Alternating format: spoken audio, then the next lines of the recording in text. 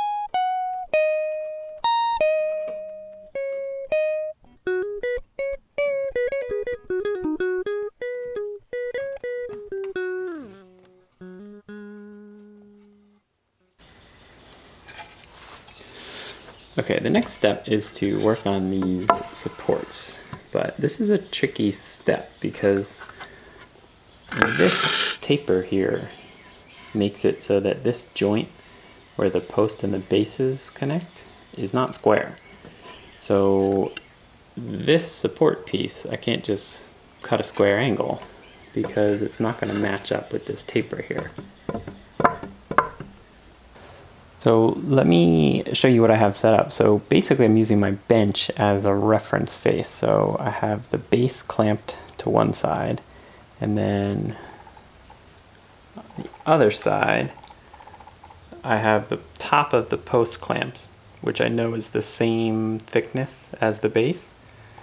And then I actually used one of the laminated pieces of the top of the bench to make sure it was square side to side. I always forget that you can use the bench as a tool, but this is a good example of that.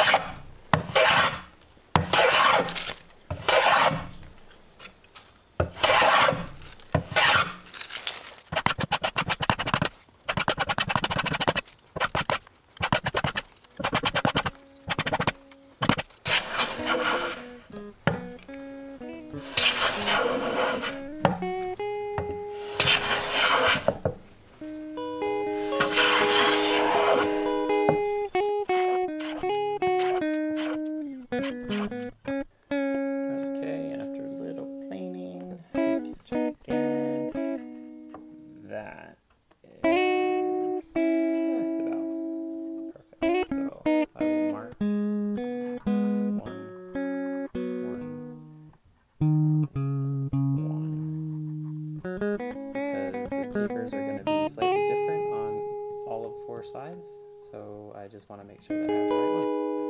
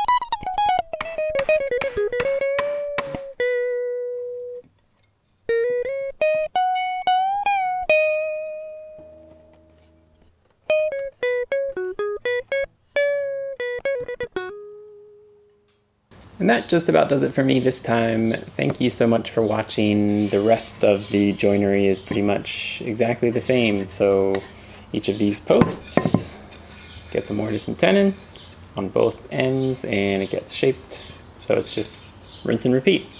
So next time we will probably start the final assembly and do the finish. Thanks for watching.